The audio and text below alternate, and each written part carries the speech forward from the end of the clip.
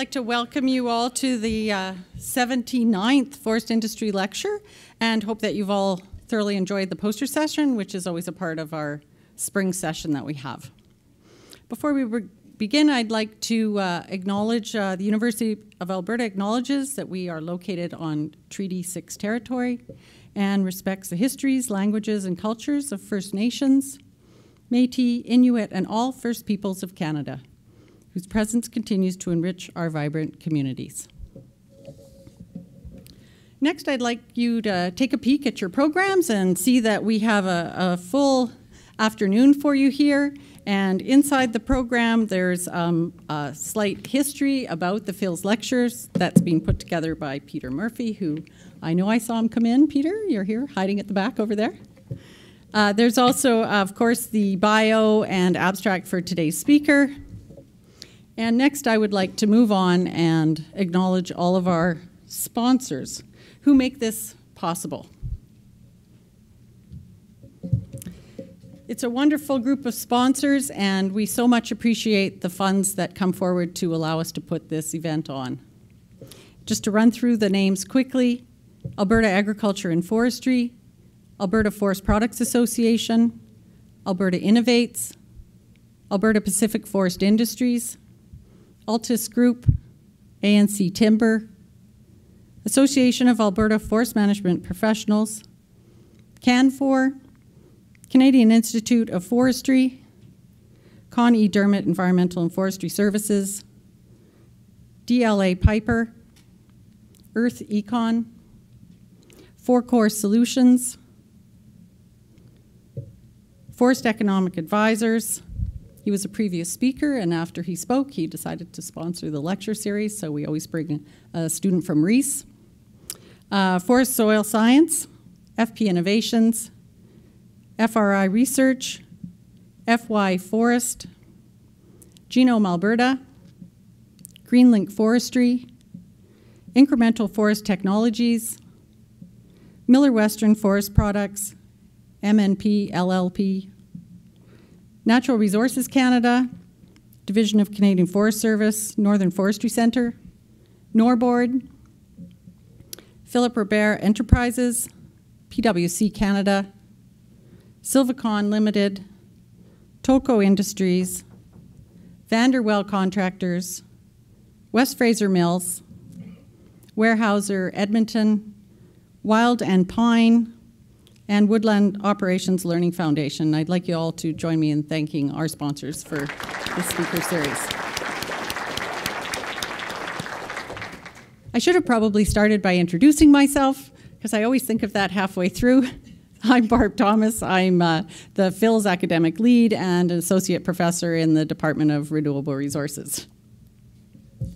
So with my own introduction, I'd now like to introduce the head of our department, Ellen McDonald, who's going to give us a bit of an update on what's going on in the department and the faculty, and then we'll follow by introducing our guest speaker this afternoon. Ellen.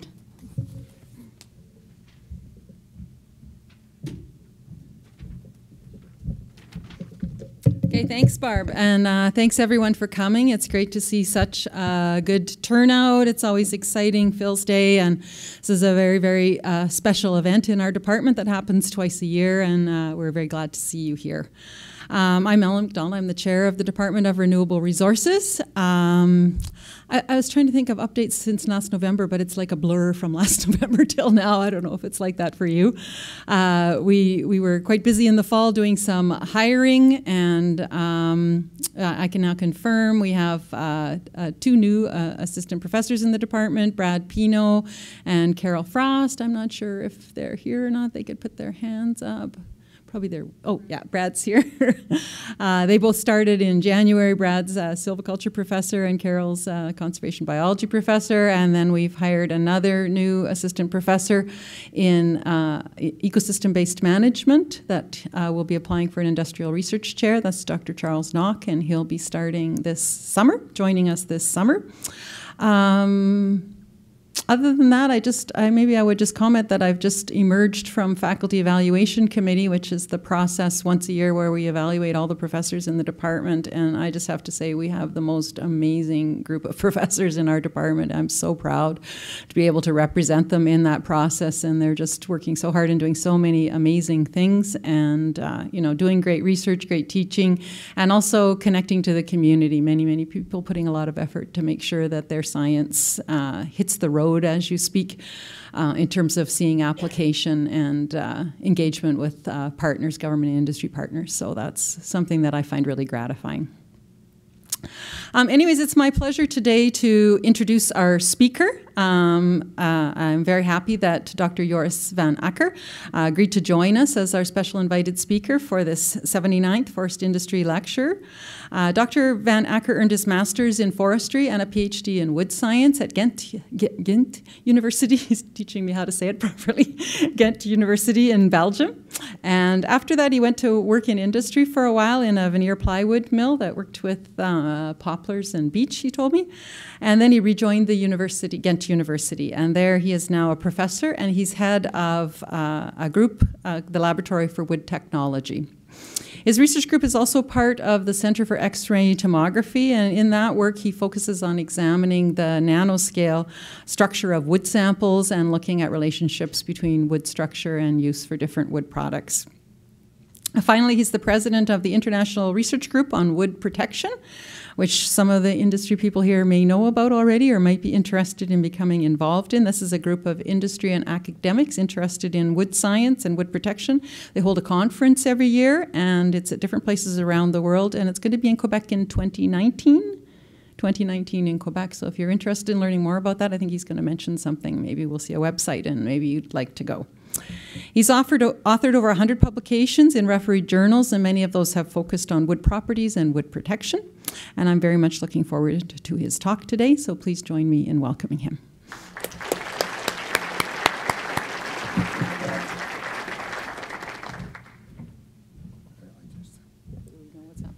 No, it's going to work. It's going to work like that. Oh. Very good. Thank you. Thank you very much for this introduction. I should be careful with this one.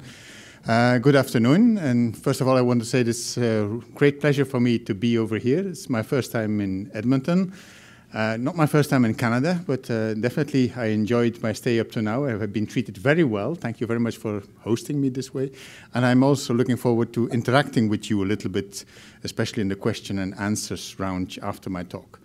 Hopefully I'm not taking too long, and I want to apologize that I'm not native English speaking, so if there's some words with a twist of French or something else, don't worry about it, it's because I'm European. Okay, I'm here to talk about poplar, a fast-growing wood resource, and somewhat a question, are we maximizing its use? I probably will present it in a way that you not fully expecting it. You might think he's going to talk about genetics, about hybrid poplars, about breeding, about selection. None of that. I'm a wood technologist, so I'm going to introduce you on what is the maximizing of its use. And that's my most focused at the end of my talk. I myself am coming from the Ghent University.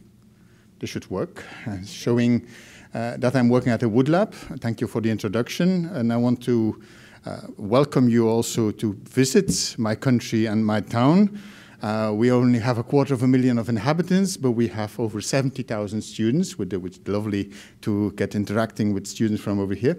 But we have somewhat called 650 different cafes with some more than 1,000 different beers and 475 different restaurants. Okay, this is also a city which is called the Manhattan of the Middle Ages because of the huge, I should never use the word huge in North America, but higher towers and things like that. Related to what my lab is doing, they're doing a lot of different things because I'm actually running a group, a research group on wood science and technology, which is actually the only one academic group in Flanders, in the northern part of Belgium. So I had to cover with the team as much as possible all the different items related to wood. But we're specializing on two major things. One is referred to X-ray tomography, where we're looking in the nanostructure. So we have a dedicated CT scanner, which we use for looking into the microstructure of wood, sometimes related to the forestry aspect, sometimes related to the final products. And we do a lot also on moisture dynamics, on interaction of materials with moisture, whether it is heading towards deterioration by fungi or something like that. It's one of our major assets. In this case, you see a picture on the right side, which is depicting different plywoods from all over the world, but mainly related to the European market, of course. And of course, I should also say we were last year 200 years, which is nice for us to say. Yeah, okay.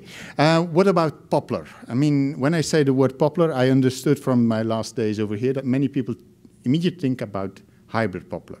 When we talk about poplar, we're talking about poplar. We're talking also about aspen, which is the same stuff for us. It's not exactly the same stuff. And we might even include willows, all difference of salicaceae, which actually in wood science would be grouped as a whole package. I'm not saying it is on the forestry or on the silviculture side the same thing, but on the kind of using this material, they might have major similarities. So we actually sometimes focusing in Europe on hybrids, clones, planted forests, pioneer trees, something like that. And in an international context, I'm acting with this expertise, I would say, with this interaction in a network which is on the FAO, on the UN established level, called the International Poplar Commission. And I'm responsible for the sustainable livelihoods, land use products, and bioenergy.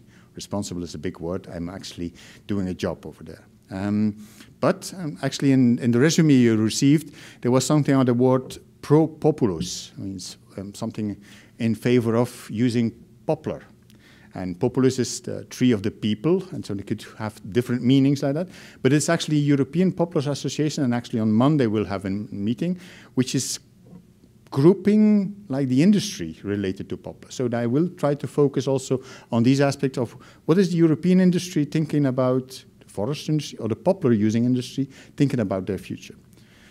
On the other hand, I will also be involved, and I was twisted my arm to participate also in the woody crops in Rhinelander in Wisconsin in US mid this year. And later this year, I kindly invite everybody, but not everybody will go, I'm sure of that, to Argentina, where we have an International Poplar Symposium, which is the 7th already in a row, and I'm also somewhat involved in that one. It's some of the events. It's actually alternating with events which is on a 4-year basis from the International Poplar Commission. So there's actually a lot of networking in this poplar, but take it for a wide range from aspen, willows, all this stuff, but going not only on the use of the material, definitely not, but a lot on other aspects also related to it. So in my first part, I will stick a little bit to the first part of my title of the talk, is the wood resource. So looking for new solutions for the forest-based sector in socio-economic context.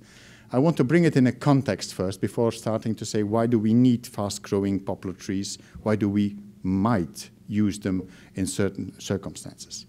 So yes, we have some potential of the forest production, and there are some limitations. I will probably discuss it a little bit more, but there's probably a maximum of what we can produce on Earth on forest biomass. It's not like with metals or concrete, we can say we increase with 50% next year, that's easy done.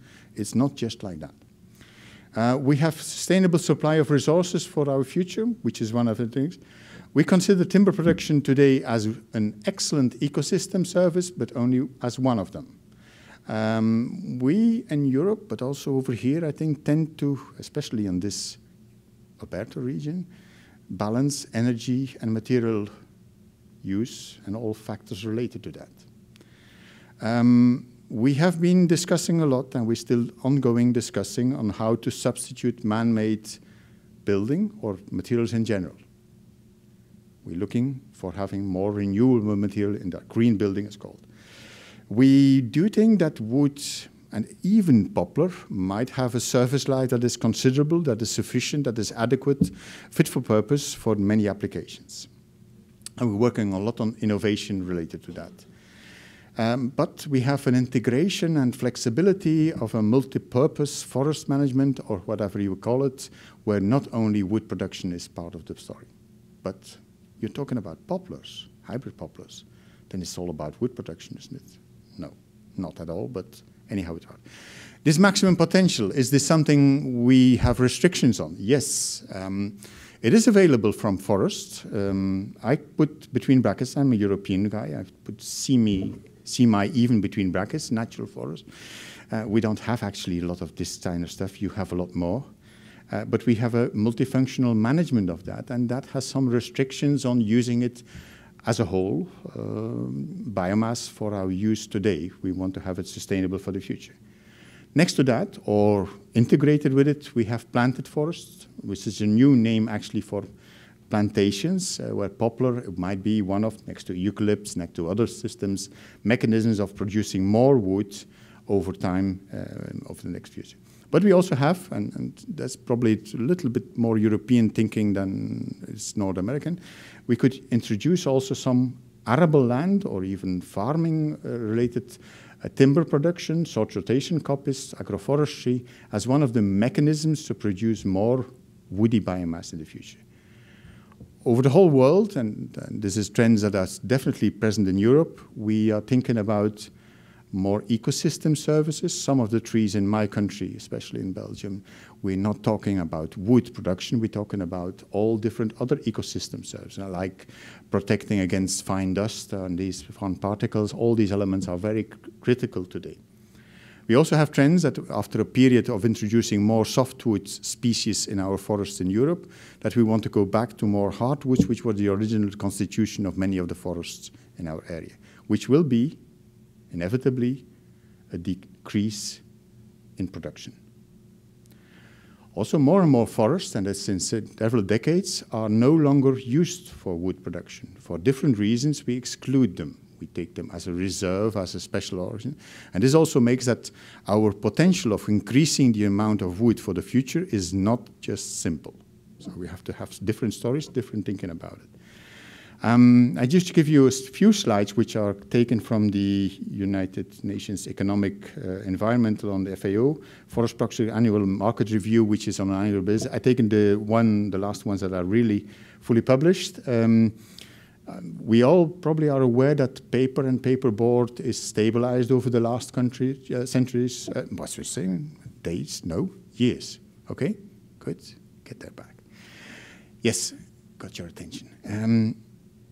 It's fully awareness that pulp and paper is probably not a full brand new future for us. It's something that might decline over the years. It's definitely something that depending on different countries, and you see Europe, North America, and the regions with Russia, there's not a potential of a major increase. So no worry, we'll be stabilized. What I do see, and probably for some of you that might be critical, new, you know something about cross-laminated timber, and you know something about DACH countries. So it means that Germany, Austria, Switzerland are producing something like 500,000 cubic meters of this new product for construction, and that's increasing. That's a balance. Another thing is that I want to, and that might be valid especially for this region, Europe is using more and more biomass for energy, and we have been increasing that gradually over the years to have a part of our energy production based on biomass. And our import to get that done is increasing. And on your right part, you would see that we are, to some extent, using your country as a resource for that, which is an important element in, do we need more of this energy? Do we want more? Do we want to use it like that? All this together means that on the wood availability aspect, we might have issues in the coming years. And colleague professors have said that you could call it the perfect storm by 2030. That means that we will have major discussions, I'm not saying a war, on what is the resource and who is going to use it in Europe. Okay. We are thinking about having a sustainable forest wood industry chain with ecosystem forest management, good governance. But we also see, and I have definitely what networking, and I worked on a project related to that, that the interaction between forestry, the people producing trees and wood, And the people in the industry has been less and less over the last years. And we see little knowledge or less knowledge in the forest management society, I would call, on how wood is used. And we see less knowledge from the side, from the forest industries, on actually how forest is grown today. But still, we want to have this kind of ecological approach. So biodiversity should increase. We should have more scrubland. We should have more open areas in our forest. We should go close to nature. And we are sometimes very much critical on even age tree farming. Right.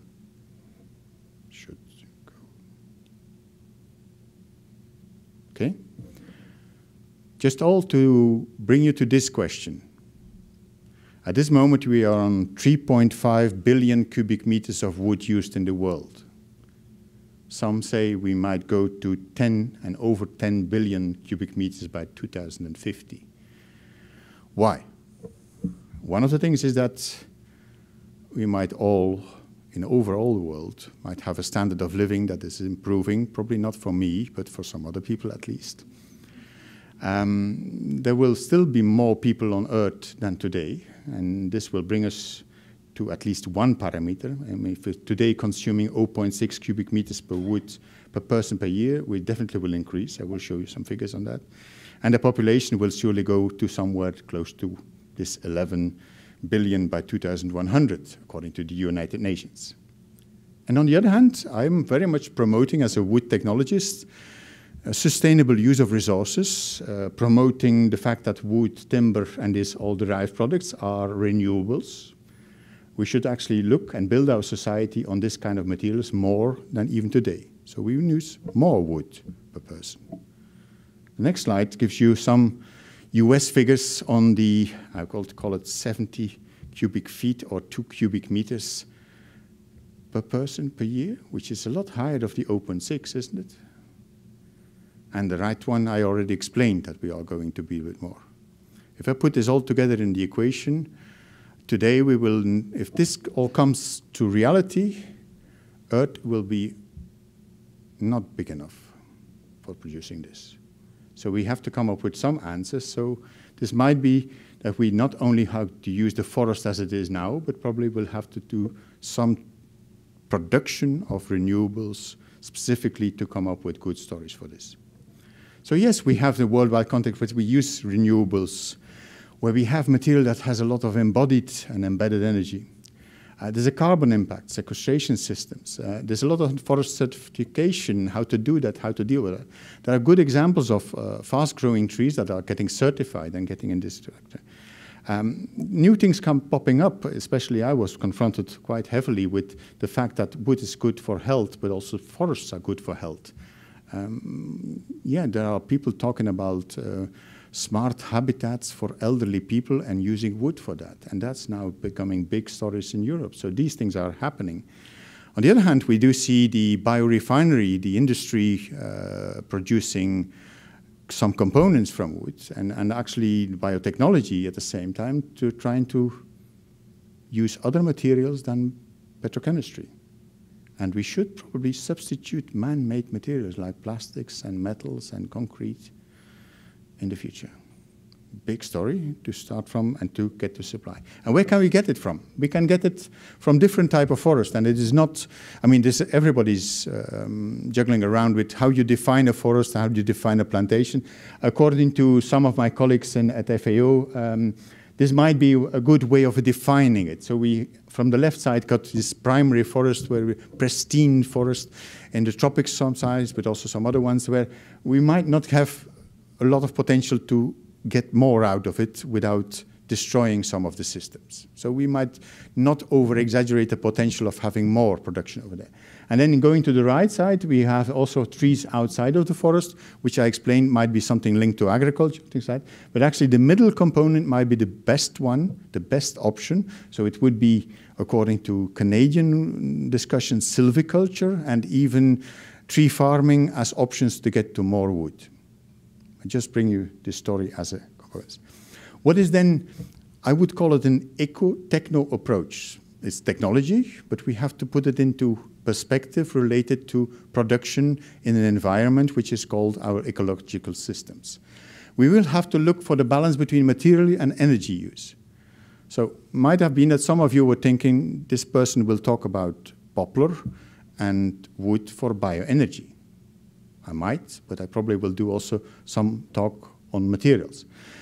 There's also something like integration of the sector.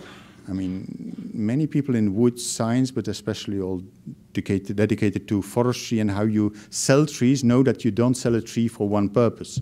You sell it for a multi-purpose and probably an integrated approach like in Scandinavia with us, we have a tree is dedicated for sawmilling, but it's at the same time also dedicated for pulping.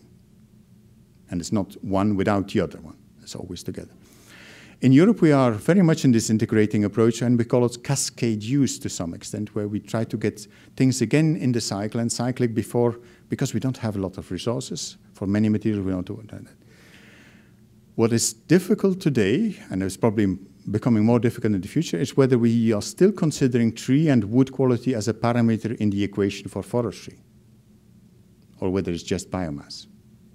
And finally, I want also to address the fact that we always have considered material like poplar as being limited in service life, limited in use, but today we have methods, and I will show you some of them, to probably increase it to something that is really sufficient for our end use.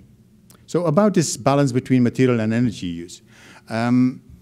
We do use wood for combustion, firewood pellets, and we buy some from North America in that case to make electricity, green electricity.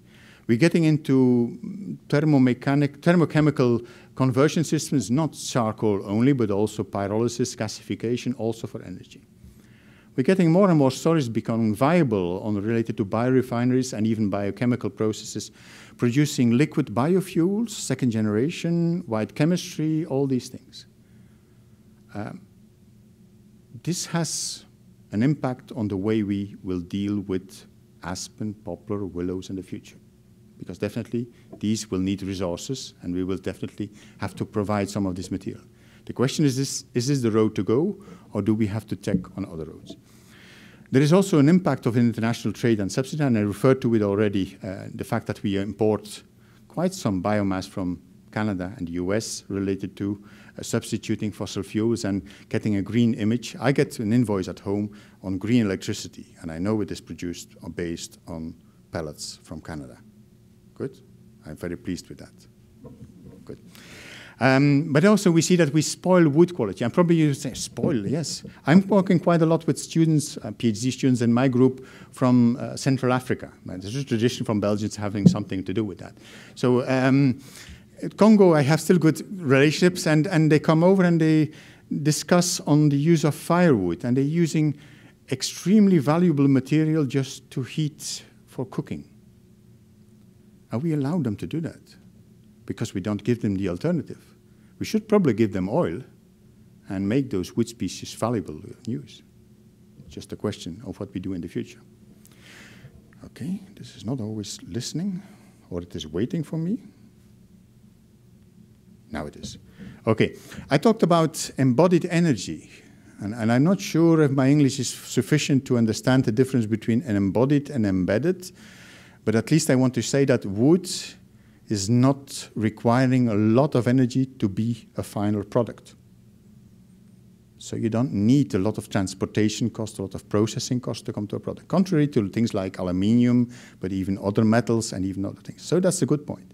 In the end, it's also containing energy from the beginning. So if you make some products out of it, when you recover the material at the end and you're no longer able to put it in the cascade use, you can still burn it and still make energy out of it. So a lot, and even my legislation from my region was the first one to say, you cannot burn virgin fiber. You have to first look for the use of it, and then afterwards burn it. It's not always applicable because it's not applicable on import. You get the story? Good. Wood is also very positive on efficient building. Green building is something with green renewable materials, but it's also something about efficiency of energy. And wood has been probably in North America it's common to know that, but we have discovered for passive houses, for low energy housing, that the wood is a fantastic construction product. And we're going to need more of it. So if you come to this case of poplar, aspen, willow, where you can decide on different things, and even in selection and breeding you should decide on these things. You get poplars and willows for bioenergy, specific clones and cultivation harvesting systems that might be useful for other applications. And when you might think about multi-purpose applications, distance of plantations, rotation periods that are different, but all is about combining our needs for the future and deciding on what we're going to produce for our society based on fast-growing trees like poplar. And we can actually build houses out of it, but we can also make pulp, paper, bioenergy. And I'm not saying that was a bad one, but we have to question today which one would be the future option. I'm very much in favor of having multi-purpose options and not having to decide today, but somebody else let's decide tomorrow. I'm not a politician, but I'm very close to it. Okay, this is about vertical integration and cascade use. I mean, we have been using this, sometimes we're forgetting it. I mean, are there a lot of plywood mills in this region? There are probably, but yeah. But up north, yeah. But do they always consider plywood mills as the first option when you're cutting a tree? Not necessarily. Do you always have to say that, yes, we should have this fantastic part of the tree always up to the highest quality product? We don't do that all the time. We might do that more in the future. So this integration approach and having companies really deciding actually on what to use for what purpose with these elements that I have been talking about. My government always talks about wood waste because they want taxes on it. Probably it's over here also like that. There's no waste. We're using residuals. We're using, as I said, pulp based on the sawmill industry. And we recycle since long in this cascade approach. I mean, we will not get extra points in Europe anymore because we're already there. We're already using the residuals and the recovered wood for particle board, for chipboard. And we're using, there's one major paper mill in Ghent. It's a big one. It's solely recovered material. There's a plant production of close to 900,000 cubic meters of chipboard based on 80% of recovered wood. So the Belgian has no forest, or the Flemish has no forest, but they have a wood industry. This is things of the future. And in the end, we can still burn it and compost it. So it's fantastic, isn't it? So yeah, I used these slides from my friend from Italy, Marco Fioravanti from Florence, and he has this poplar tree, and you can start using that part. Yes, peeling, making plywood, packaging, and I will show you more on that. You can also sew it because you don't need the same quality for it. You can a little bit higher in the tree, and you're probably all aware, oh, this is quite stupid stuff this professor is telling. I know all this stuff. Yes, definitely good. Then it's okay, then that's good to do that. So we get to blockboard, get to different elements, which could be from poplar or from other elements, and even components for furniture. And finally, you can chip it, and you can put it into pulp, paper, biomass for energy, particle board, fiber board, and it's written here in European English. But have you seen where these arrows are around? He deliberately put the full tree for that purpose, because the full tree is suitable for that. Only question is whether we're going to use it integrated, we're going to use a part for the high-end end use, or we're going to burn it all. So that's the story, and that's the story for the future for our years. So yes, and what is tree quality? What is wood quality? I mean, we appreciate wood in general for aesthetics. Sliced veneer, parquet, music instruments are very good examples. We think that mechanics or strength, stiffness are very important. We use timber, engineered wood products, these things. We even think that durability is a very good point. If you use it for exterior applications, in many cases, no issue. We can have sufficient service, do some protection. We get to good stories on that, even sometimes better than man-made products.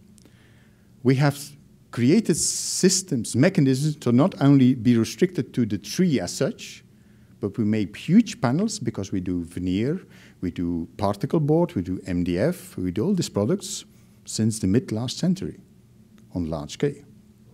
And I'm not necessarily fully fond of talking on this one, but we use also chemicals from wood for biopolymers, for white chemistry building blocks. So we deteriorate our tree and we come to basic chemical blocks for the plastic industry. Is that possible? We've done it since decades. We can do it more today. Right, and what is then actually our technological assets for that? Beauty. I mean, unfortunately, there's not a lot of wood. This one is nice, but it's probably not real stuff. But anyhow, but we still recognize it as beauty, isn't it? I mean, many of the materials are like that. It's also a multi-level natural composite. I mean, I try to explain that to my students, that the cell wall and the cells integrated and the tree as such is actually a fantastic composite, starting with one of the best polymers in the world, cellulose. And combined with lignin, you get to a fantastic material. So it gets, in construction, load-bearing, fantastic performance. It's not better than steel, but still, when you have big buildings, they are constructed in wooden beams or glue lamp systems. So it must be something. So this, of course, a parameter. The specific strength and stiffness is mentioned. It's interesting and abundant chemistry. I mean, that's what I was talking about. People are talking on fire. Many of you might still consider wood as being vulnerable to fire. I mean, you've been using it at home probably to cook or to heat or something like that. But on the other hand, it's now considered with the CLT and this thing as being a material that is very, very good in fire protecting. And after we had some issues with metal-based high-rise buildings, I'm not referring to some specific ones, but heat is not a very good element for that, while for wood, it's construction stability very much. And finally, I mean, a fantastic story, it's renewable, isn't it? We can get it again and again and again. Okay, when you go to wood, poplar, and you can also, is this quality something critical? I mean, many people consider this tree as not high quality, nothing special. It has been used, and I'm not referring to clock production or something like that in the Netherlands, but veneer, plywood, matches. Today we are exploring options for engineered wood products like LVL. We are exploring, you already using it that way, isn't it? Glulam, but even timber for construction from poplar as an alternative for softwood. We are, of course, using it for packaging, and long time people have said food contact is not good with wood, and so they used plastic and all the other stuff. Today, some are referring back to wood as a good alternative for plastics because they are getting troubles. And is it also important for quality to be assessed for pulp? Yes. For energy? Probably. But probably that's not the one that is mostly relying on tree and wood quality. Okay. That was my part one. Now getting to part two, I said I already don't want to talk on genetics, but I want to talk on wood products. I want to guide you through options that you probably know, or if you don't know. If you're from forestry industry, you surely will recognize some of it. But I will focus a little bit on engineered wood products and on wood modification as options for poplars, aspen, willows, for all these kind of stuff, which are fast growing. It could actually also be valid for some other species like eucalypts or other ones. But I'm focusing on poplar because it's and I should have written poplar correct in that one. Okay. Engineered wood products. I should not probably have the definition because everybody's aware about engineered wood products over here because it's an North American invention, the word, and this, made from lumber, veneers, strands, woods, even fibers could be possible, using resins to make something like a lumber-like structural product. And we have different abbreviations or things like glulam, laminated materials, but also cross-laminated timber, plywood, which is a very known system, but also LVL, which is a derived product or a similar product with veneers in one direction, laminar strand lumber, parallel strand lumber, I-joist, and wood-based panels in general would also be considered as engineered wood products. And these are different companies. I'm sorry if some of you are not listed and just taking a grab and it's not the latest symbols all the time. But I want to show you the three top ones, which you definitely don't know. Okay? Okay, so it's Garnica is one of the people that is production companies in Spain using poplar for plywood, exporting already to the US. Pangonetta from Italy doing something similar, and then Latvias Veneris using birch for plywood in Estonia. But also the other ones, you know. So this industry, and you don't have to recall this slide, but you have an impression of who is involved in that. I will show different slides with, again, companies, and there will be different ones.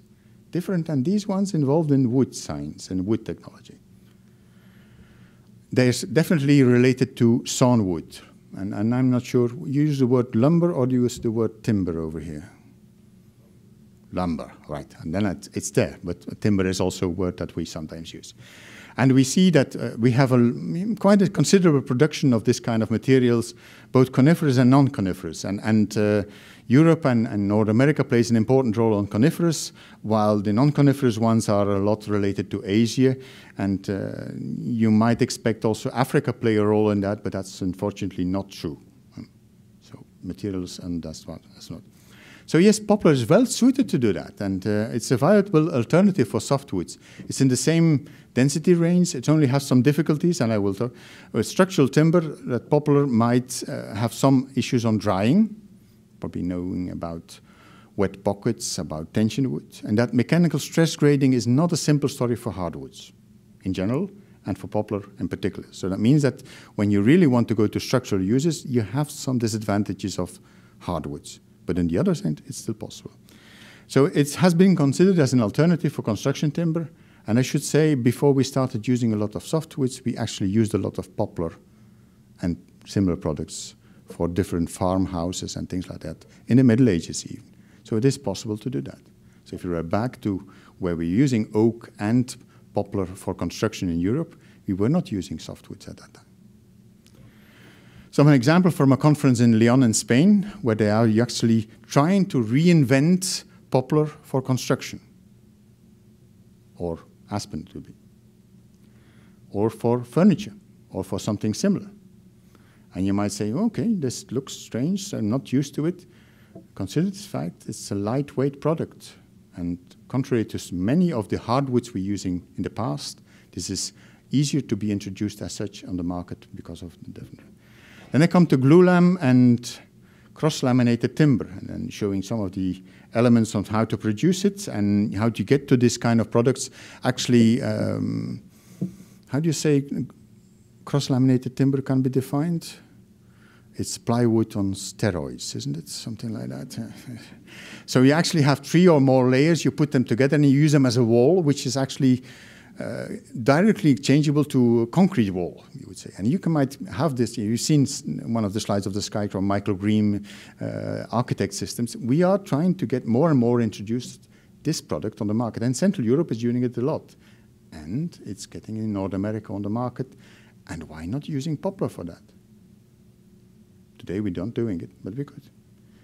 You have this massive wood. We don't have this in Europe, but I wanted to include it because it has been used quite a while ago, and I think half a century ago, it was quite popular in the US to use this kind of approaches on massive timber materials. So it's actually not a new invention. It's something that was around and pops up now because we think that wood might be a very good construction material, even with this kind of production methods behind it.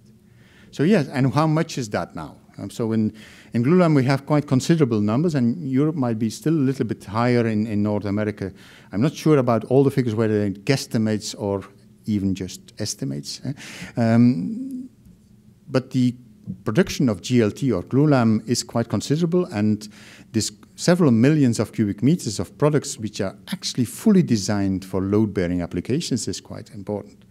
Today we have more than 500,000 cubic meters of cross-laminated timber already on the market every year, which means that we might have that product far more, and it might be one of the options. Where should I point at that one? Okay, what is then possible? Poplar has been assessed like that. It has been used in France, but still softwoods are sometimes cheaper, easier to grade, and it is an alternative for producing glulam. But especially the interest in CLT might be one that comes up far more. And consider that I put the word aspen also in the title. because we're using spruce, not necessarily the highest quality to produce CLT, but because of the technology and the engineered aspect to it, we can start from quite light material to get to quite good products. Okay, that was sawn wood. So I'm getting smaller and smaller. I'm getting to veneer now. Veneer as one of the veneer-based products. Packaging, as I said, it should not only be chocolate from Belgium, but it's also different other materials. And actually, you could also consider matches from the past, and a lot of fruit and vegetable boxes and things like that. And remind you also that the fact that Poplar has now been reinvented a little bit, especially in France, as being the casing of the box for camembert, and it has been very popular to replant now forests with poplar because of that publicity on the French television. So that kind of things work. Veneer. It's a lot less veneer production in the world compared to sawn wood, but it's considered as being a higher quality material with a specific possibility to replace man-made materials like plastics and metals and things like that. So it's not only in the construction world, also in the packaging world, we still have to win some elements. The match production industry is a segment, but especially fruit boxes. And rotary cut veneers are used, like in Italy, to reconstitute very nice wood species. I'm not quite sure if you know what that means, but you actually put veneers together, you cut them in a special angle, and you recreate wood from poplar. Okay. This is some of the products, plywood, LVL, laminated veneer lumber. They're not necessarily related to what I was earlier saying on veneer, but they're based on veneer. So you see some pictures of products that are already based on plywood or similar products. This is not all poplar, this is in general, but you see some even poplar with some beech on top of it, which was a product that was very popular in Belgium. Poplar. So yes, because we are playing with the density. Poplar has the advantage of being low density. And everything should not be heavy nowadays. It should be strong, but not necessarily heavy. That is one of the advantages using this kind of material, also for spruce, but especially for poplar, this is also valid. So yes, you know that plywood is produced by cross and LVL normally by parallel veneer systems, especially designed to make beams out of it and to use it as a construction material. Most people should be aware of that. We Europeans only have one plant and we don't use it for poplar or for something like that, but we could do it. Plywood production in the world is a lot bigger of what I was discussing on veneer, and it's important. Probably don't forget it, but there's a lot of plywood produced in Asia. Somebody know what country is involved in that? You should be guessing, and you can tell me later. Okay, plywood. Poplar is very well suited for production of veneer and plywood, but you need high-quality logs, cylindrical logs. So what my group has been doing, interacting with selection and breeding, is actually looking for trees that are straight, that are round, and that have not a lot of taper. And that's what we call tree quality. It's not even considering what is inside, but it's already one of the parameters. So especially for this kind of productions. We do see that poplar plywood has declined over here, or whatever you have considered in the end, and plywood in general has not been a very important product. It is still important, but not anymore as important as it was earlier, because of OSB has been very critical. But I've shown at least some of the elements that, especially China, but also Europe, is taking poplar plywood industry as a new, thriving option. Larger production of poplar plywood in Europe is like this company, which is not, I mean, we're not talking about small amounts. This is in Spain and some in France also, of close to 300,000 cubic meters per year, just poplar plywood. And there is some sent to North America of that. Some of the products that you might see that is perforated and music-related instruments, lightweight products that are white, are more and more getting some of the attention of the general public. What is then the volumes produced? LVL is not necessarily very high, but it's considered as a very important product. And I can announce or include that a company, Polmeyer, is using beech for LVL production. And you might wonder, why they're not poplar? They have been thinking about it, but they are located in Germany. And they don't have a lot of resources over there on poplar that is of quality. But beech LVL is too heavy, actually, to be well performing. Okay. Finally, I have to come to even smaller elements, and I might say, what word should you use? Particle-based products, and you call that particle board in English, and then you put it together as chipboard and OSB. Is that correct? I think it is. But we use particle board as a synonym for chipboard. So if you get statistics, they might be strange, might be different. But anyhow, we have products that are not really relying on veneer and less relying on the quality of the tree, and probably possible to be produced based on recovered wood in the cascade use system. We Europeans are winners on that one, right? Are you aware of that? I mean, while you're using wood-based panels over here on different, but we're using this not high-quality stuff a lot, and we use it even in construction, imagine. Yeah. Yes, we can use poplars and willows and aspen for that. It's good bonding characteristics. There's some compressibility. You can actually get it very well. There's some impact of tension wood, mating in with the processing, but you can overcome that. I know that aspen OSB is a very important product over here. We don't have it. So there's some opportunities, even for us to learn from over here. Yeah, good. So the production of quality hybrid poplar-based OSB is confirmed, and actually with willow we can also do that. So why we're not trying to do that? And there has been attempts to get plants in Hungary and things like that. But at this moment, I said there was none. There is a new production in Italy starting OSB production from the Banzano industries. Finally, actually, when I was introducing engineered wood products, you were probably getting a little bit in this direction, saying the fancy special ones based on strands and laminated strand lumber and oriented strand lumber and these things, which are very common over here. But we Europeans, although we have hybrid poplar, seems not to be interested in this material by now. So I just want to refer that it's not just a very common, similar thing we do. We might have interest also in this kind of products and getting that even parallel strand lumber as a production system based on veneer-based or non-veneer-based flake-based materials. This is since long in presence in North America, isn't it? You know it very well. We only discovered it a few years ago. We're trying to sell it. We are hardly producing it. But this is creating opportunities also for lightweight softwoods, as well as for our poplars. And we are clearly looking into options to get these materials also on the market. But you have the products too, and you're probably not necessarily basing it on aspen or on something. So yes, there is a proportion that is not as high as LVL production, and there is a lot of I-beams in North America, and I tell you the story that we should probably do it better in the end. And in totally, when we're looking at poplar, we have the same opportunities as with solid wood. We might have even better opportunities if we have these fantastic round materials produced consistently for producing veneer, which with softwood is sometimes difficult to get that really in a one-to-one system.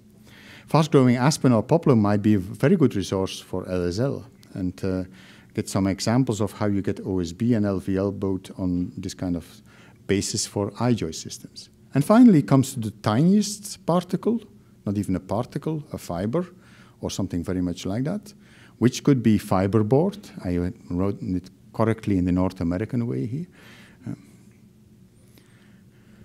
We distinguish, of course, hard boards, MDF, and insulation boards, and there's different figures there, but there's a considerable amount of MDF, or even HDF, or how you call it, produced for different applications, but also a lot of it is produced in Europe, not as much as in Asia, but also reflecting on the fact that we use that for flooring and for different furniture-like products. And we know that poplar and willows would be suitable for that, because it's suitable for pulping, it's suitable for these products, right? And that we could have more, and that we could have pulpwood production similar to what you have experienced over the last, I could call it even centuries, surely decades, and last year is probably a little bit less, let's say it like that. But it is something that you have at least experience with and consider that as a part of your industry. While in Europe, Even the Scandinavian production of pulp and paper is hardly using aspen or is only using somewhat other materials. So we could do better on this one, but then probably we have to think about this integrated story we started with. So we're using it for plywood, LVL, OSB, but also for pulping. And we probably would also have to consider these ones. Right? So we actually not necessarily thinking about standard products. And I myself neglected for long this kind of products when they were not using just wood and glue. But wood and cement is a quite important product, both in Asia, Europe, and probably some of it is also over here present, and not so come, but it's a growing market, and it's expected to grow with 4% per year in the coming years, which is not necessarily very low. And it uses 1/4 or quarter of it is wood, and it's estimated somewhere about 26 million tons of products on the world scale every year. Poplar would be very suitable for that. Some researchers are looking for specific opportunities of poplar for this purpose. And then this one, very familiar in North America. And the first story I got in my lab on that, they would use recycled plastics and combine it with recovered wood, and then get to a fantastic product. I still have to find the first plant that's actually doing that. Most of them are using virgin fiber, virgin material also, and virgin plastics. But it was a good story, wasn't it? So especially over here, you use it as an alternative for treated materials sometimes. In Europe, we tend to replace some tropical wood species we use in outdoor applications also by these products. And they're not overwhelming, fantastic in all senses, but they have a part of the market and they are consistent and they are there. And they have some quality to it. But they are using 50% wood, and there's a lot of production. And actually, it could be that with some of the non-very readily usable material from poplars and aspen could also introduce in that as a direct product. Today, we are using in Belgium and France mostly spruce origin for that, from the sawmills. Okay, and a feedstock. Finally, I want to say something more, which is not necessarily engineered wood, but which is about treated wood products. And this will lead me to the final elements that I would say, although poplar is not the best material, we can sometimes make something better out of it. And on the left side of this slide, you would see some story about wood protection or wood preservation, which means that you want to increase the service life of a product based on poplar by adding components to make it lasting longer. And this is a balance between material resistance. A poplar is not durable, so you could use a tropical wood species to replace it and you would definitely get a good story, but we don't do that. And on the other hand, you can discuss your moisture risk. You can say whether it's dry or wet, and then I would say that even this climate you have outside here is fantastic, because that is a very dry climate, isn't it? It's very cold. Fungi do not grow at these temperatures. So wood is not rotting in Alberta now. In my country, it's sometimes, today it's also cold, but most of the time it is above 0 and it's raining a lot. So we get a lot of moisture, we get that issues a lot more. So we good. On the right-hand side, I want to refer to something we did in 2003 already, where we imagined that we were creating a network, a first network on wood modification, on changing the properties of wood by really changing the chemical background of the material and making it not necessarily more durable, but more stable, better for using outside. And I want to guide you a little bit through these two aspects as being opportunities, especially designed also for poplar, next to other non-durable materials. Okay. Was said earlier, thank you for that there was a conference every year, and last year it was in Ghent, dedicated to the International Research Group on Wood Protection. I'm president of the organization, and I'm lucky I can go somewhere end of April, beginning of May to Johannesburg. And the year after, I'll be in Quebec City. And you're kindly invited, if you want, as a Canadian citizen, to come over there and join that group. We're going to talk on wood preservation. But although it is entitled wood preservation, it's about wood protection. And they also talk about modified wood, all different mechanisms, coatings and elements, about having the material long-lasting. Especially for poplar, this has not been discussed a lot, but it's an option. to work from low durability, not very stable material to something very qualified. Wood preservation is simple, isn't it? You pump liquids into wood and you make that the biocides or the components stay there, and then afterwards the fungi or the insects cannot eat them. That's it. We have in the past been focusing on what they call use class 4. We're putting sticks in the ground and look whether they last, and we kick against it and we don't look whether it's good.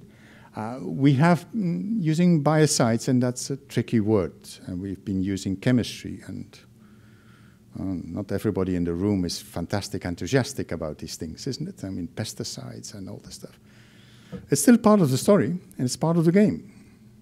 We're going to have to be realistic. Either we are using wood species that last long, or we're treating wood species that are not lasting long to last longer.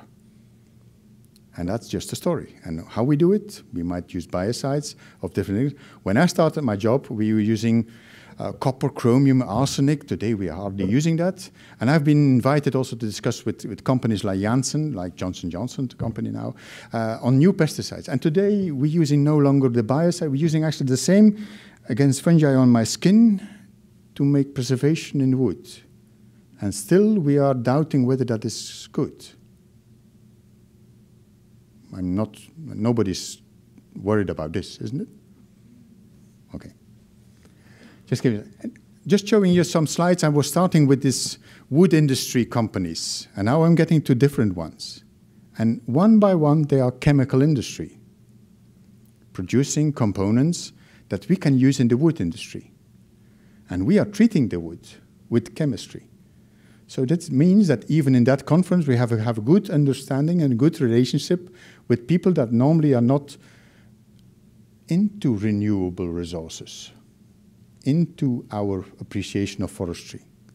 And this is not always a simple job, because they are having different goals and different ways of getting money out of it. I would also want to stress something on wood modification, and I'm deeply involved in that stuff. And to the end of this year, we will have a conference it's not the end of this year, it's September already. I'm thinking in the Netherlands, and that's already the 9th time. I first show you the first one in 2003, the 9th conference, and there will be over 200 attendees just discussing for at least 2 days wood modification. This is becoming big in Europe. Not as big as wood preservation, but it is becoming big. And we have dedicated, and I want just to illustrate, this is a European system where we have what we call collaborative networking. On specific thematics, there are 33 countries, and I think it are 33 countries, are joining every 6 months, researchers on this thematic with money from Europe. And we're doing different, but Europe is supporting this stuff, because we want to go beyond biocides and we want to increase the properties of low-quality wood species. Poplar, aspen. This is kind of wood modification possibility. There are brand names. There's something called new wood species. It's not necessarily about durability, it's about surface life, but it's definitely about dimensional stability and weathering performance. You see some of the pilot plants or acetylation here, and you see some ayus, which has been thermally treated for cladding. I'm just now questioning who knows what ayus is. Triplochiton cleroxylon, a very common tropical wood species. See how we evolve. Wood species that are not very common and not very durable, we're starting to treat them with modification to become cladding products over at our place. It's not huge, but it's starting to come. This kind of new methods of getting to it.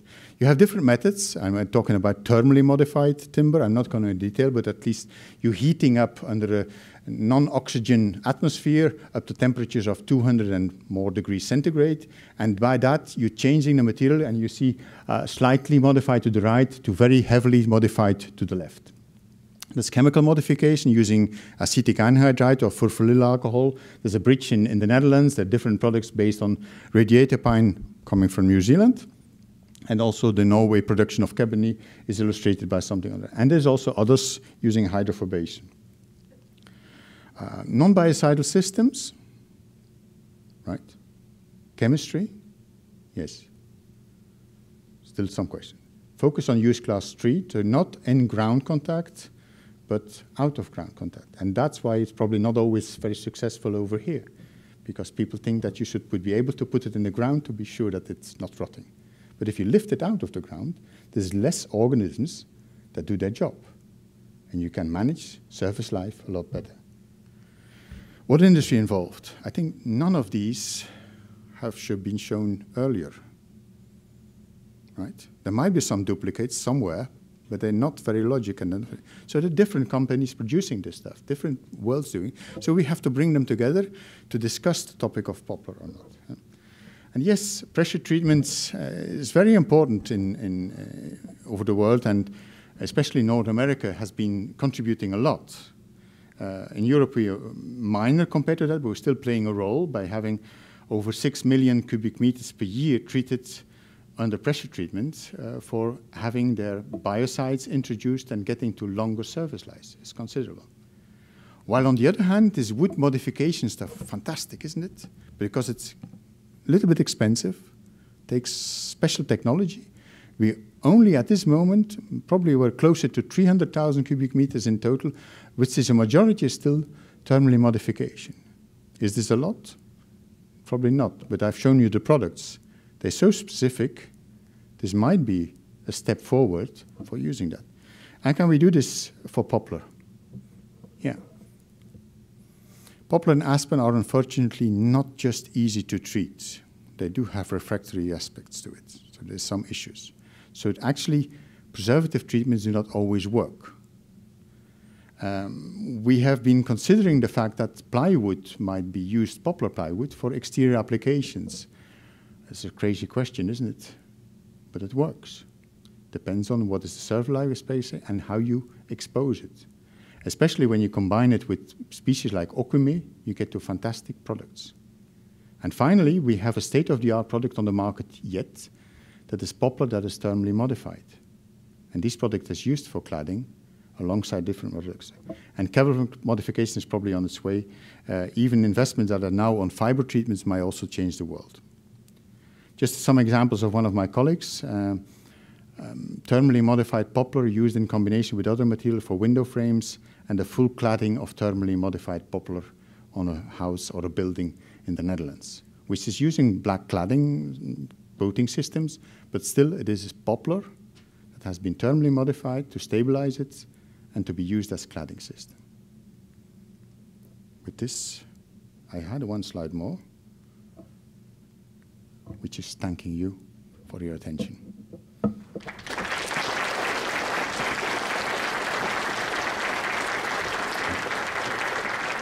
Well, thank you very much for a very interesting global presentation on both products and opportunities.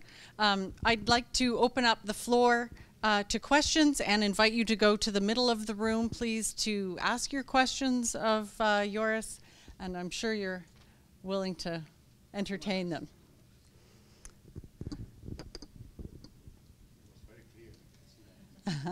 Yeah, it's just easier for everybody else if you can go to this mic, please. You talked about vertical integration. You also talk about things like thermal modification, acetylization, and treated wood products. You noted that the treated wood using arsenic and copper compounds is decreasing. But one thing I'd like you to address is how that changes the vertical integration issue. Because if you have stuff that's been highly chemically modified, is it any longer suitable for use as a fuel, or is there a danger in using it for other purposes? It's not a simple thing to answer to that one, but allow me to say that when you're treating wood with copper, chromium, and arsenic, there might be some questions on whether you can reuse it or put it somewhere at stake. I can go to some other, high performance of heavy duty wood preservatives like creosote. And it has been questioned whether you could reuse it or not. And in the Belgian, we've been reusing it for gardening even, putting as fencing systems or for agriculture. In Germany, it was forbidden, so they were sending all their railway sleepers to Sweden to burn them in incinerator for producing electricity. I'm not going to avoid your question. I just want to put the picture a little bit. When you're talking about using today's biocides, it's sometimes a little bit weird for me to say that we should exclude them from reuse, for me, because we are using a lot of wood species that also contain biocides as such, and we have no issues on using that, as long as these biocides are not necessarily dangerous or difficult in the concentration. So actually some of the tabletops in some tropical wood species on furniture are dangerous, and I explained some wood species you should not use when you're naked. It's just like that. But of course, if you know it, you don't do it. That brings me, not that I want to ridiculize the system, but it ought to put in perspective. It's true. And so I'm not saying that you should reuse it for any application, but if you reuse it like for a cement board for outdoor applications, the Japanese market has been very successful in integrating CCA-treated wood in that kind of products. And not necessarily negative, but cement is not a fantastic product itself. Adding a little bit chemistry, which is not that dramatic. Okay, that's putting it up. But if you go to these modification steps, when you're using like acetylation, acetic anhydride, or you're using furfuryl alcohol, you're adding actually components that are already present in wood. You're not creating something chemically different and biocidal issues on these topics.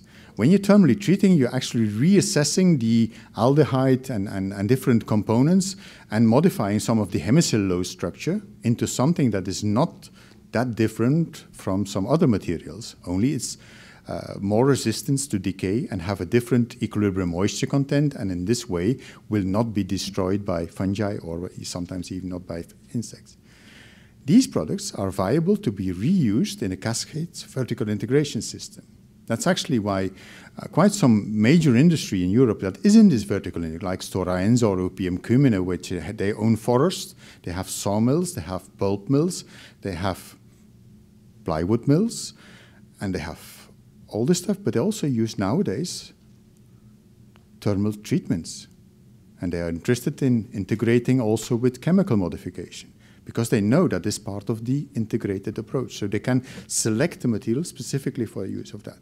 Today, it's sometimes difficult to use acetylation because none of our European and none of the major Canadian wood species are very suitable for impregnation with these chemicals, because if it's an imbalance, you will have a distortion of your material. So actually only southern yellow pines from the US have been attempted by some people to be used in that respect. So that makes it difficult to put it in an integrated approach, but it's possible. Especially thermal treatment is very much possible. Even as I'd shown only an example of ayus, but I could also show the use of fracke, inlimba, different wood species from the tropics, lightweight, easy to treat, thermally modified, integrated approach of getting them into the market. Yeah. Is that always readily done today? No, but it is something that is growing. Great, thanks. Yeah, it's a good story, isn't it?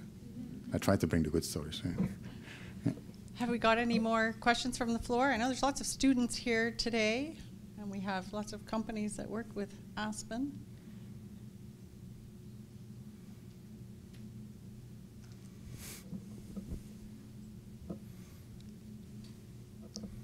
If nobody's going to do it, I will.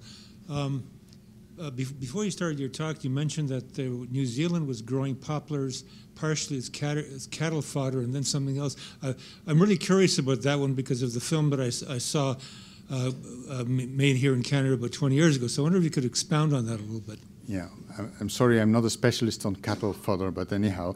But that, if we were referring to the word integrated, we will have to cope with poplar plantations will be multifunctional, and they will be part of biodiversity. They will be part of, they are today. I mean, if I would show a plantation in Argentina or I show you one in Belgium, the one in Belgium would not look like a plantation because there will be all different trees and different parts in the story. The other one from Argentina might be a lot like agriculture, but still we are having the same approaches. If we use it for something linked to farming, It could be in the production system, but it could also be that we're using part of the trees in that respect. And especially in New Zealand, when there's periods where little or not enough grass or other fodder is present, they can be used as an extra complementary material for having the cattle to feed on it for a while, yes. And it's an option. I mean, we've been using willows for coppicing for very long. It's part of the Flemish landscape. So we have coppice material. Why did we coppice willows? Because if it becomes trees, they become owned by the landowner, and if they coppice, they are property of the farmer. There's always some tradition that we should follow. But we can use that material for partly fodder, yes, definitely. It's in many tropical countries also leaves and seeds are used to have meat production, like with rabbits and things like that, yeah. It's part of development and of, yeah. But I'm not a specialist, although I'm linked to that. Yeah. Vic? One of the issues with poplars in Canada, particularly in the aspen, is there's a lot of disease and discoloration of the wood from in the bole of the tree. Yeah. Does this make much difference to? I can see if the wood is completely consumed, it's unusable. But would issues such as discoloration and partial colonization by fungi have a big impact on using solid woods? Because that's probably a primary reason for the slow uptake of sawn wood in aspen, from my understanding. Yeah, I could refer to some expression in Swedish. It's saying when wood is rotten, it's utskott. That means it's no use. That means the presence of fungi in wood will very fast degrade the mechanical properties. And it should not even be losing mass before it's already losing strength. It is a real issue. And grading for being non-infected is a very good thing to do when you're envisaging mechanical properties. Having said that, if you're producing things like plywood and your interior plies would contain big holes because of branches or things like that, you can still produce a fairly good product. And it's not necessarily that it has to be fantastic mechanical properties. It might be necessary to have that kind of material on the outside of your plywood, because that is actually where your mechanical properties are defined most. So you can actually get around that if you do clever processing selection systems. But I understand that it's not only specific for something very easy to destroy by fungi like poplar, but also for many softwoods. This is the case when they are attacked by some fungi in the forest. We sometimes are blind for what is happening, but an actual situation is that this material is very much lower in mechanical properties than it was originally planned for. But we still use it, and up to now we have no major issues on that. But if you are clever in processing, we can still process wood, but it is a story, yeah, definitely. And you cannot sort it out by wood modification or by these things. That's not done. And it's even, if you go to pulping, it will give you negative figures, definitely. Yeah. Any more questions? I have one about rotation age. So if you're planting a hybrid poplar plantation, what would be, do you feel, the optimum rotation age or size that you would target to get the maximum use out of it? Yeah. Well, I gave to the students this morning some explanation on the Spanish example. They're using, for Garnica, where they use plywood, is 300,000 cubic meters every year. They use a 15 years rotation period. And they plant in less than 6 meters apart. Yeah. So this is actually a very viable technique. In Belgium, we still tend to use 9x9 plantations or even 10x10 and having different trees in between, so that the poplars are in the plantation, but they're actually not very visible. It looks like a semi-natural stand, something like that. And people do not necessarily recognize it as a plantation. And it's always, if you put these categories, they're not exact categories. You can actually get around that by some clever engineering of your plantation. And people are actually into using poplars for, not reclamation could be, but at least for afforestation for arable land, and you put the poplars, it creates a climate for coming trees of the future, and you get the poplars as a biennial species first, and after 25 years, like there's a rotation in my country, you cut them, and what remains is some oak, some beech, and that goes into ecological approach of new forest creation. It's not done on very large scale because we don't have large scale forestry in Belgium, but at least there are some people that have taken that initiatives, and there's very good things to use poplar. You have a production, but we have also the people taking the product. So you have a guarantee that your product is sold in the end, which is not always the case when this industry is not present or is present in that way. Yeah. So you have the equipment to handle going into those stands and just taking out one crop at a time? That's sometimes the people doing the forest exploitation, they are not very pleased with that kind of things. Yeah. I can say that, yeah, that's for sure, yeah. But sometimes they coppice the material first, and they go for the poplar, and the coppice comes back, and they leave some oaks and some elements in the forest for having the future. So there are ways around it, but you have to get your equipment in the plantation, I understand that, yeah. One final question from the floor? That is not what you ask it, but nobody was going to ask the final question. All right, well, thank you so much for a wonderful presentation. If you all please join me in thanking Mr. Van Acker.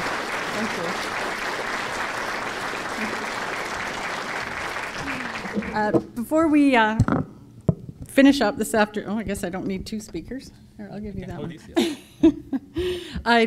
I've invited up Guillermo Ramirez, who is going to be presenting the awards from the poster competition this afternoon. So if you didn't know, the posters were actually being judged, and there are winners from this afternoon.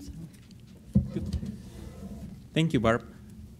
I'm very privileged to work with the graduate student in our department so that we can generate these nice poster presentations and showcasing the variety of research going all across the department. And it's a great experience also for them to be able to exchange ideas and be able to practice their communication skills and improving along the way. So it's a great exercise. And I can see that several of the students are in the public today, right? So just to recognize the participation of everyone, I would like to ask for a round of applause for all of them, to encourage that participation. It's great. So we have 3 awards, but also I would like to thank very much the judge. They were very dedicated and committed to be able to do the best, right? But it was very challenging because of the quality of the presentations, and they are also some of them around, and I appreciate very much the participation that helped to be able to do this peer review evaluation to the poster presentations. So you have 3 envelopes. The instructions, there are several instructions inside the envelope. It's $50 in cash. The cash is not inside the envelope, right? But the instructions are inside, so you just follow those instructions and you will be able to get from the main office, Christina Hoss will be able to deliver those. So it's great. So we have, we were able to find out this awards through this evaluation, and I would like to call the 3 names of the students. I hope we can cash some of them around the room and they can just come and get their awards, or I can deliver them to them later. So we have 3 names here, so just come along and get your award, please. Sarah Thatcher. Is it Sarah Thatcher? Yeah, that's she is. Just please come along. So we have also Daniel Green Acker. Yes, please come. Oh, you can just around. And we have also Mark Lafresh. Is it Mark around? Oh, there he is. Oh, wait, we have all 3. That's great. So please come. So, Sarah? Yeah, we stand all together. Oh, yeah.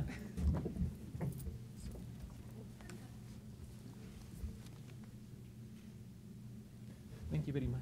Thank you. Yeah, thanks for your participation. Great poster presentations. So the poster is still on, right? So if you are curious and you'd like to take a look, you can just go across the cafeteria and be able to enjoy those posters and presentations and be able to support our students in that way. Thank you very much for your attention.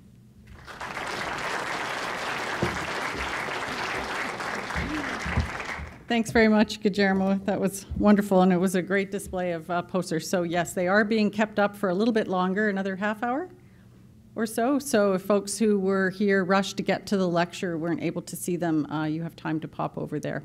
So once again, I would like to thank all of you for coming today. Very much appreciate you coming and spending your afternoon with us here, and coming and listening to our speaker all the way from Europe.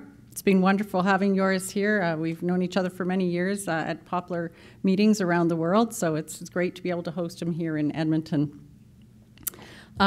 Also would like to thank the sponsors again for your ongoing support of this lecture series. And drawing this to a close, I know many of you are coming to the Faculty Club for dinner as part of the sponsor dinner, so look forward to spending the evening there with you. And I think most of you know it's straight up the road.